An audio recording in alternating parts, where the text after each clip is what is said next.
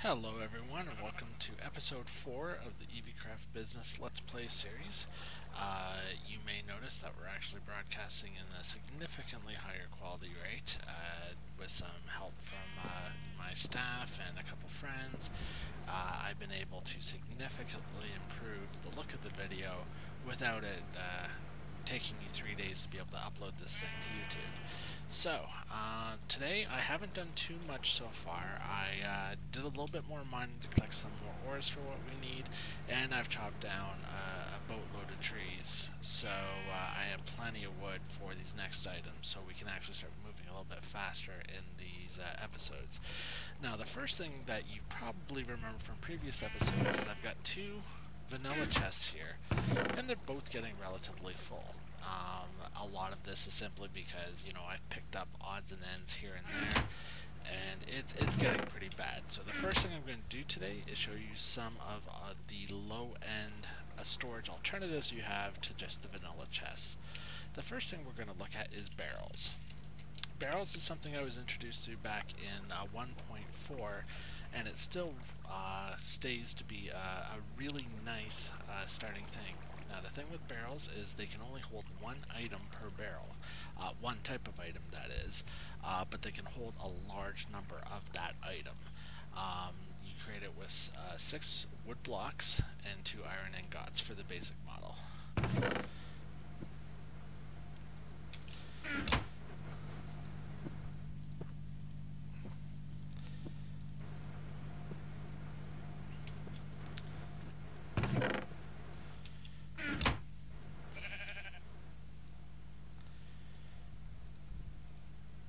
Ingots, 6 blocks, and we get a barrel.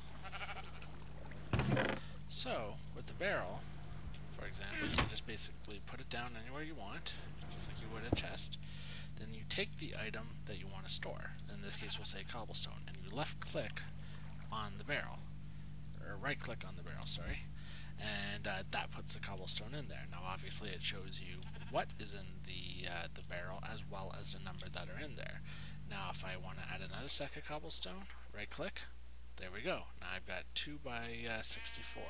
I believe the basic barrels can hold 64 stacks of a single item, but you can get upgrades of them to a point where they are they're holding, thousands and thousands upon thousands of items. So what a person might do would be to create a whole bunch of those barrels, line them up, and then, have one for each different type of item you need. So, like, there might be one for dirt, one for iron, one for copper, etc., etc. I'm not a big fan of barrels anymore. There's just way better items, but it's a relatively cheap storage component for, say, some of the things that you accumulate a lot of really early on in games, such as cobblestone and dirt, to save you more valuable stuff to go into the chest. Now, the next thing you can do is actually upgrade these chests. We have a mod called Iron Chest, which probably anyone who's ever used another mod pack has seen it, but I'm just going to show you. Basically, the way these chests work is they don't have double versions of the chest, but there's basically all the different metals have their own chest form. So, for example, there is a copper chest, which would be the next lowest upgrade, and it's pretty simple. It's basically just you take a vanilla chest, wrap it around that metal. The higher you go as far as the metal value goes, the more storage space that can be held. Diamond is the highest level of chest that you can make, and I believe it has 144 slots in it for a single chest, which, although that's going to be a little expensive for what we want, I don't want to use any diamonds, but I'll just show you what a copper chest looks like in terms of storage space.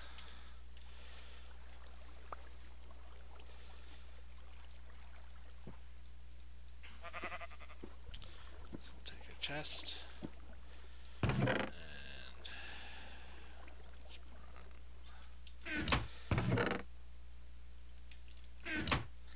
I need a little bit of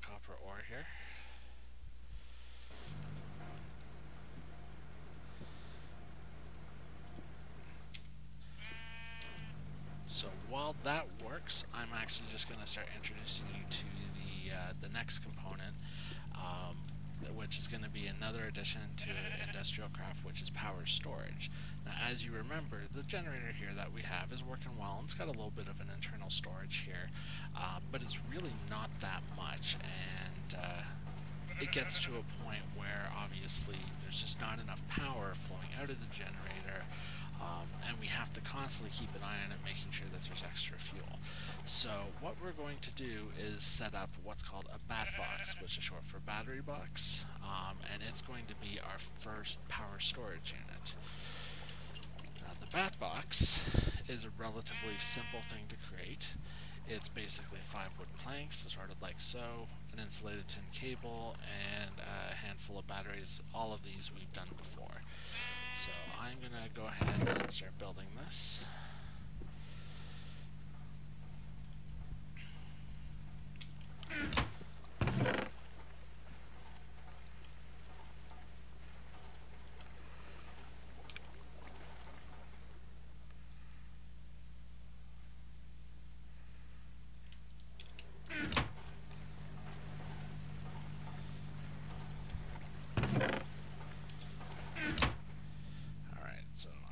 This table to create the batteries, which, if you remember, is redstone.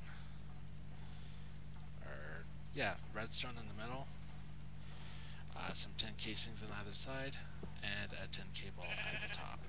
So the first thing we need is some tin casings and cable. So we make some tin plates.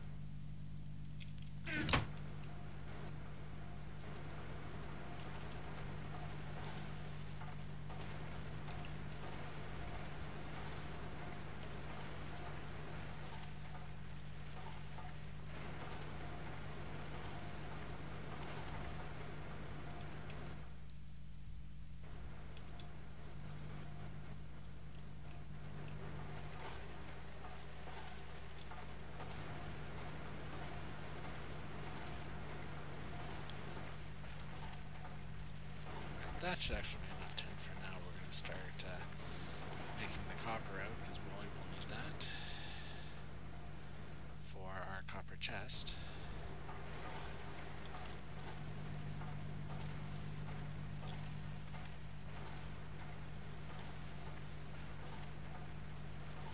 Alright, now to make casings, it's just the same way you did with the forge hammer. You just take plates, you put them back in here with the rolling icon selected, and it will produce your casings for you.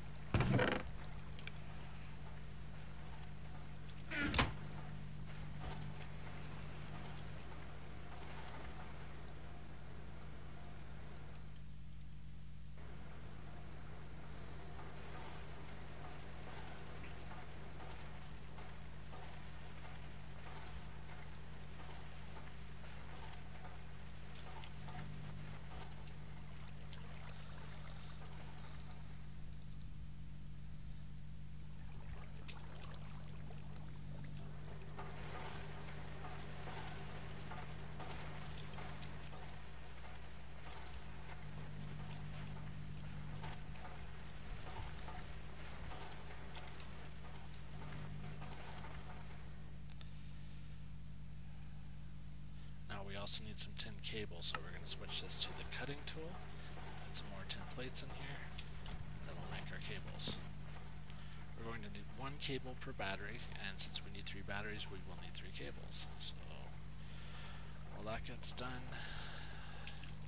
we'll find what I did with the rubber. There we go.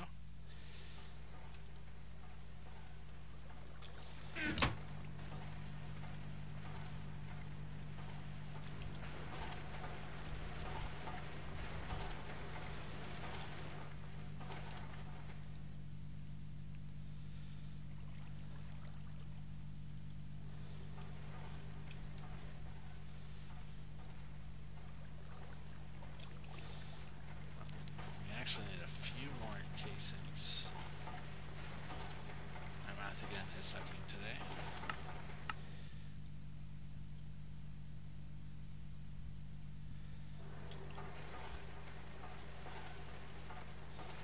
That should actually be more than enough copper for now, so we're going to stop that just to conserve power a little. Our poor generator on its own just does not produce enough power for so many machines to be operating at once.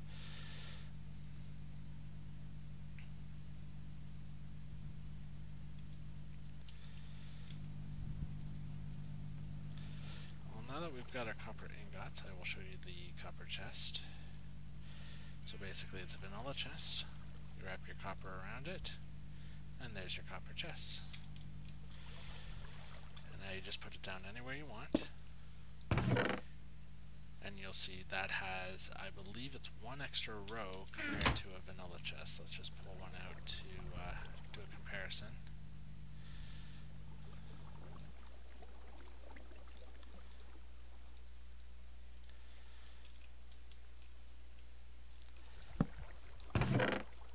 So we've got 2, 4, 5 by 2, 4, 6, 8, 9. So there's 45 slots in here, whereas a normal chest has 3 by 9, so 27. So we've increased our storage space by about 50% just by simply upgrading to copper.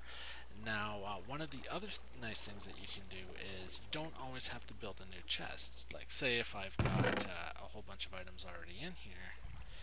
Let's use the vanilla chest for example. No, we'll go back to this.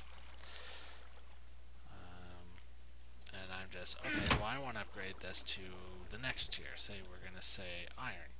Well, I don't want to necessarily have to build an iron chest, put it down, and manually transfer all the items over.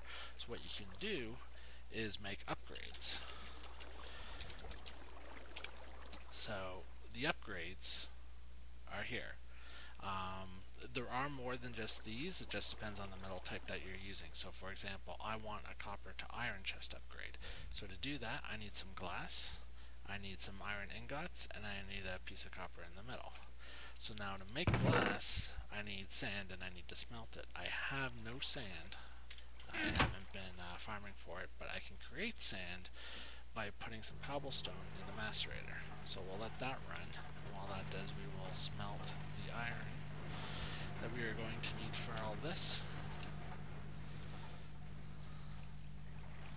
We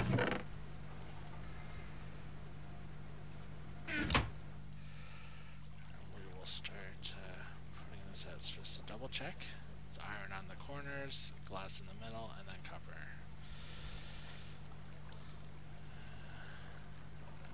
Iron.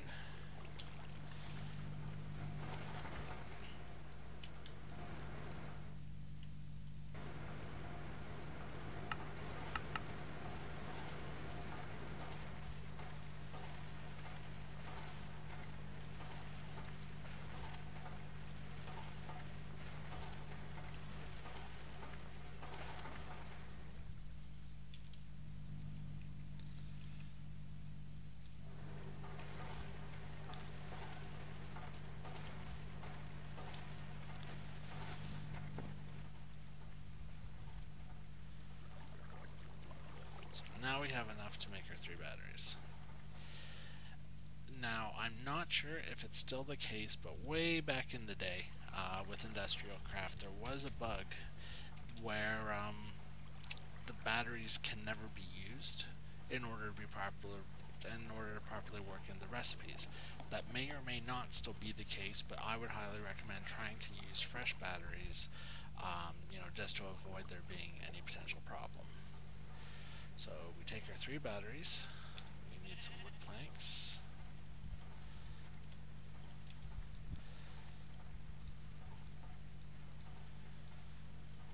and then it's insulated tin cable, which we put there, and there's our bat box.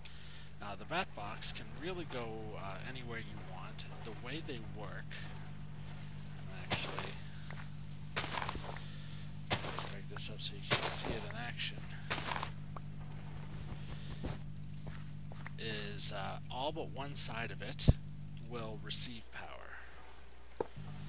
So effectively any side that doesn't have this little dot on it is an input. So you can basically put whatever power sources you want into this. You do have to be careful though. You'll notice here it says the bat box has an output capacity of 32 EU a tick. I believe its maximum capacity in this new setup is 128 EU a tick. I very well could be wrong with that. I need to do some testing, so I wouldn't recommend, for now I would recommend staying at 32. Now, knowing that a generator can do maximum 10 EU a tick, which is what it shows here, we know we can put at least 2 more generators here, all operating simultaneously, and the bat box will not explode. There are other generators, like for example there's a geothermal one which uses lava to produce power, and it's actually got a double output, so you really need to pay attention to how much power is output by these generators and make sure you don't overload the bat box. Now you'll see if you right click on the bat box, we actually have some power going into it, and nothing is leaving it right now because I've actually disconnected it so you can see what the output side looked like. But that's effectively it. It'll go up to 40,000 EU, and it's a lot more power being held than what's just in the generator. So this gives me a little bit more of a window in terms of powering all my machines for longer when I need them. So we'll put this back down, and it will start powering all my machines again, if any of them actually had any tasks to do.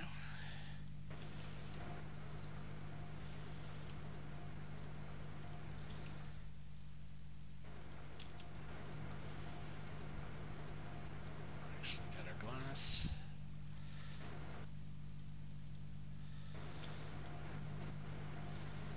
And you'll notice right now we're actually consuming more than we're generating, which makes sense because we're only generating 10 EU a tick from the generator.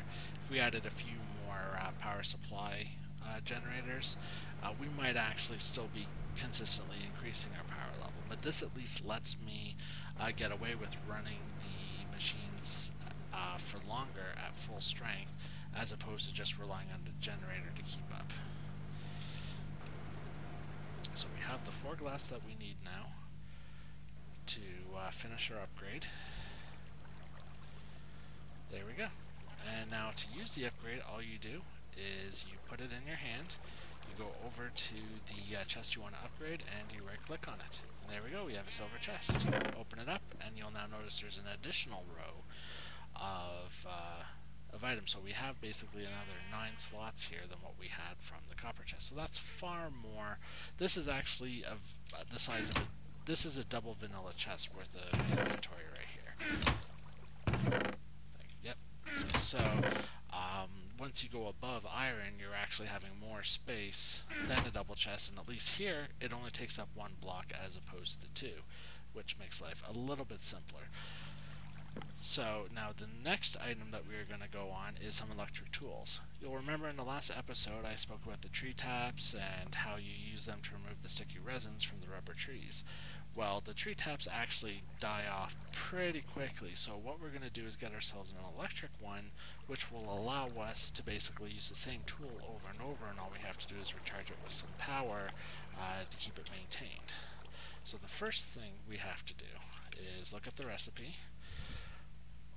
It doesn't matter which one that you select, they both operate the same. You need basically a tree tap and then a small power unit. And the small power unit is the complicated part. It requires some item casings, some uninsulated copper cable, an electronic circuit, a battery, and an electric motor. And the electric motor consists of a heck of a lot more things. So we actually have a little bit of work ahead of us in order to make this happen. So the first thing I'm going to do is I am going to build the electric circuit and the battery, because those are both recipes that we're very familiar with here at this point. We're going to need lots of copper. So the battery, if you remember, is the 2 casings, some redstone in the middle, and an insulated tin cable. So there's our battery. So we've got the first component done. And that goes here, if memory serves correctly. Yep, and now we need an electronic circuit, which is a 6 copper cable, some redstone, and an iron plate.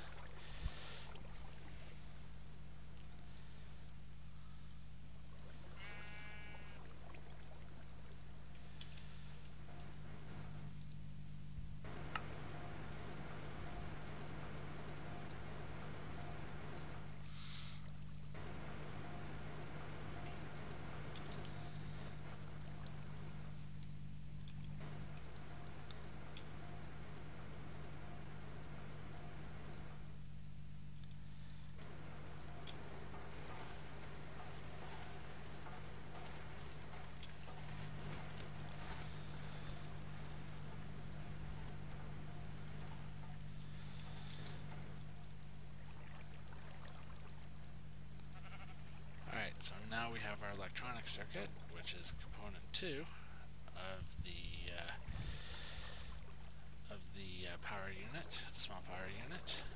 Next we need some iron casings and some uninsulated copper cable.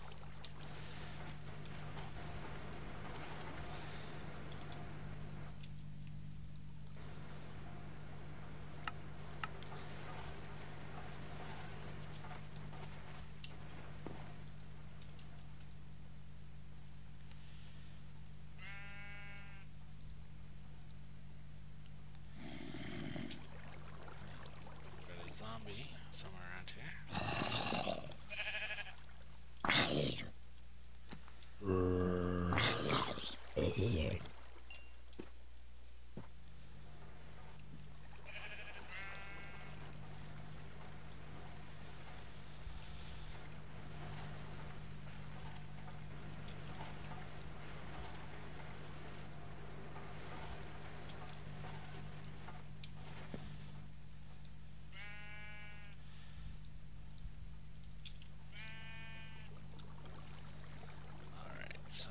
Next, we need to make the electric motor. This is going to be more complicated. It requires some more tin casings, an iron ingot, and the coils. The coils, if you remember, also require an iron ingot and an insulated cable all around.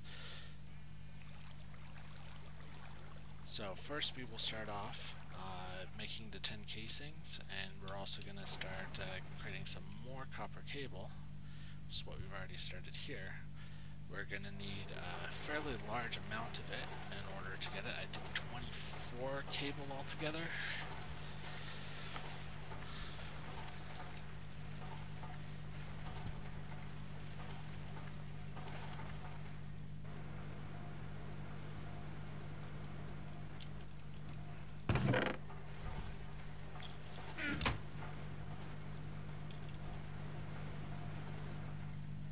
Generator is actually holding up quite well right now. So I think it was a good investment. Everything's working a lot faster right now.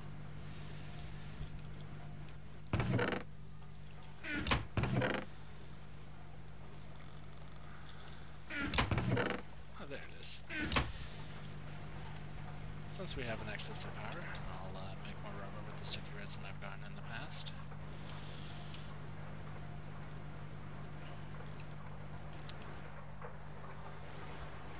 Should be enough.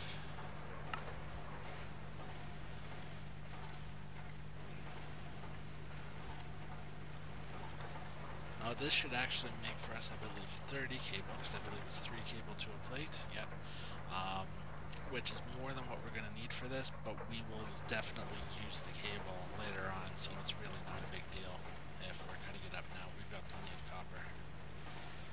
We've got more being crushed here.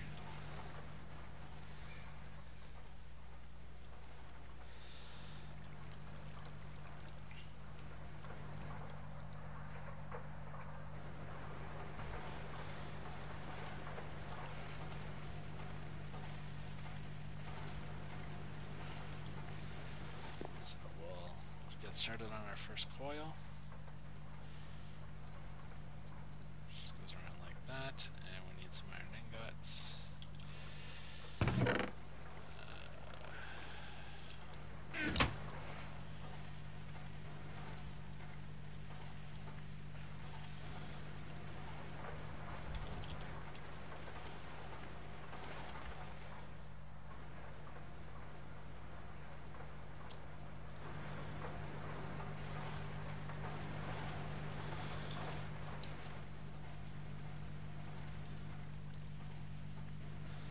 there's coil number 1. We need 2 more of them.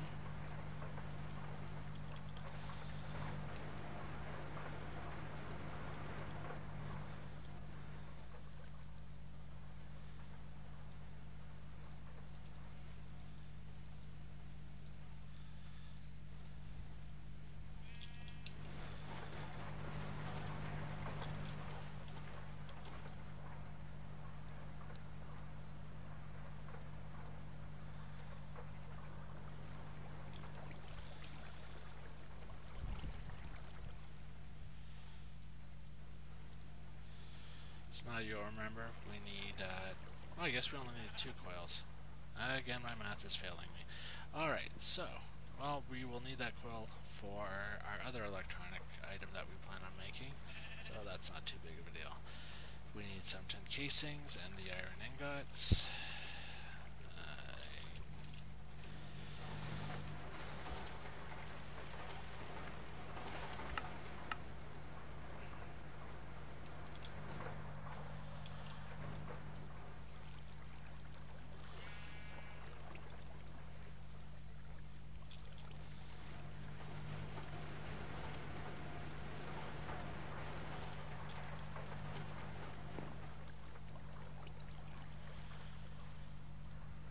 There's our electric motor, which is the final piece for our small power unit. So now we also need a tree tap. And we take the tree tap, we take the small power unit, and there's our electric tree tap.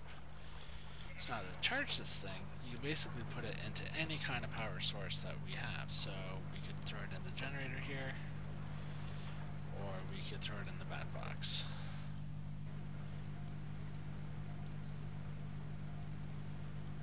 Fully charged, and now when I go to the trees, I still get my resin, but the durability bar is now actually just based on energy. You can see I've used 100 EU now, getting that resin that I've gotten so far. As long as that number is above 50, it'll keep at work, and all I need to do is just charge it back up. I do not need to craft this ever again unless I happen to lose this.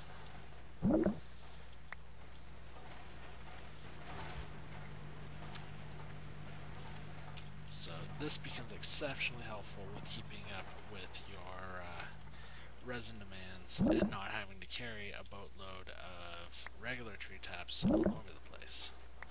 Now the next item we are going to make, and will be the last item for this this episode, is another electronic tool which I've mentioned before, which is the electric wrench. The wrenches, if you remember, are what's required in order to manipulate the machines once you've placed them down.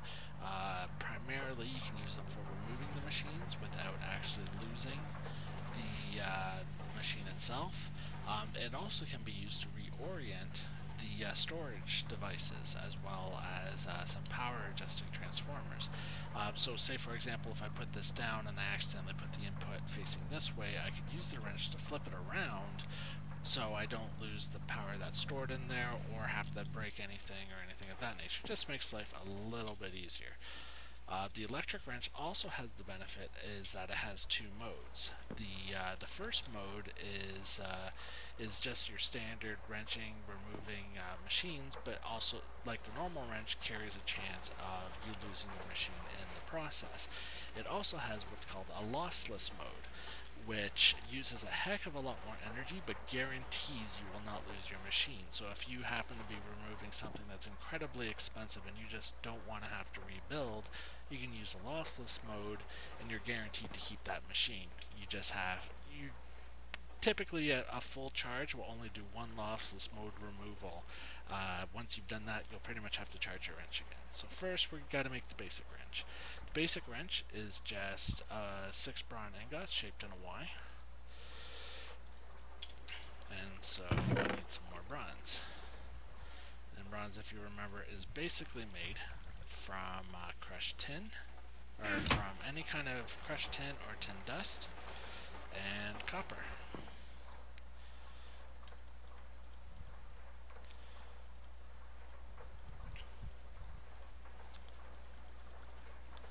actually going to make some extra bronze here because we're actually going to need it for the start of the next episode. So that just saves me from having to create more later on. And while we wait for that, we can start hammering out our copper plates because we're going to need all those coils again, as well as some additional tin casings.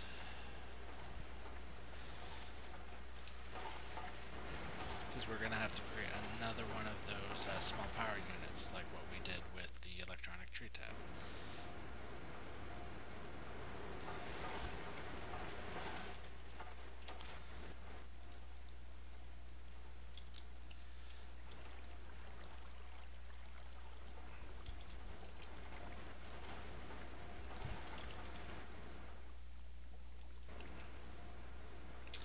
Alright, so the electronic, the small power unit, if you remember, requires a battery and electronic circuit. Those will be the first things that we build here. The electronic circuit requires 6 insulated copper wire, as I mentioned before, so we're just going to make that first.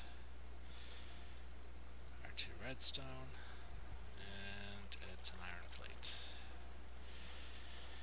There we go, there's step 1. And then the next thing we need is a battery, which is the 2 redstone, a tin cable, and some tin casings on either side of here, which I am in the process of getting made. Well, I lie.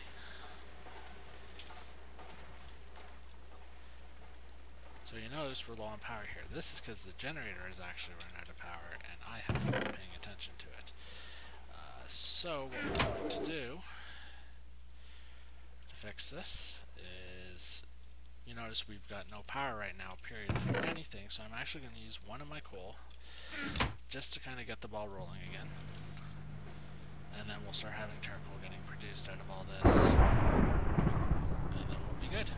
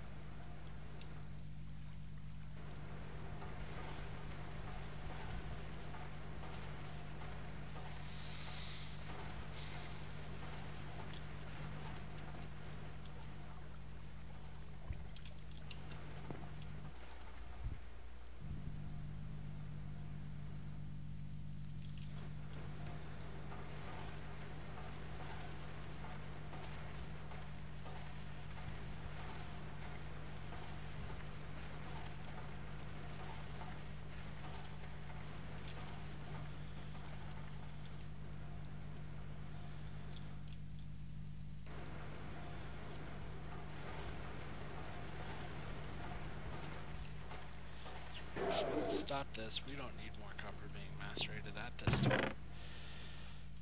And we need this power being better used for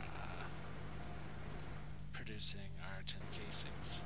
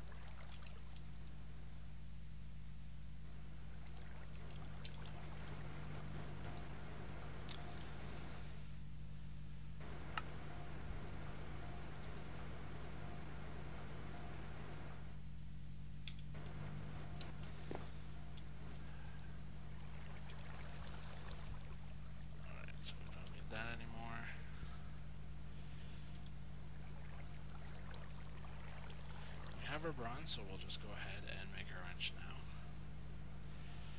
There we go. And if I was to use the wrench as is to remove a machine, I could simply just hold it in my hand, and I believe it's a shift right click to actually remove the machine.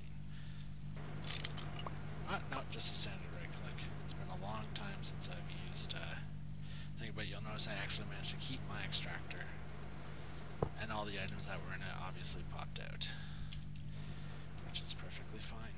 Alright, so we will just put a wrench in here for safekeeping for now, and we need to make one more coil.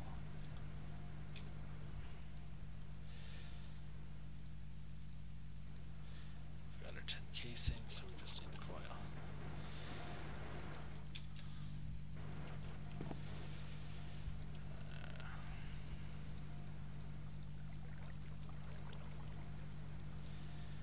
So there's our coil, which we then use to finish off our motor, which we then use to finish off our small power unit, which we then use to create absolutely nothing, it seems.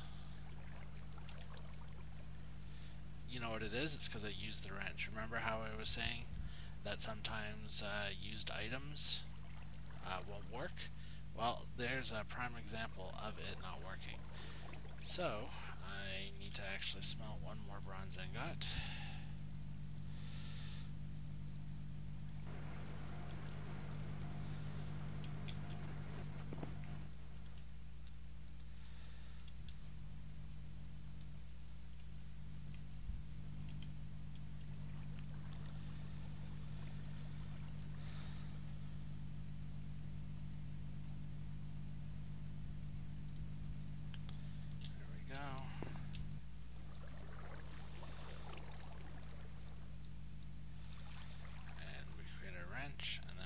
That, along with the small power units, and now we have our electric wrench.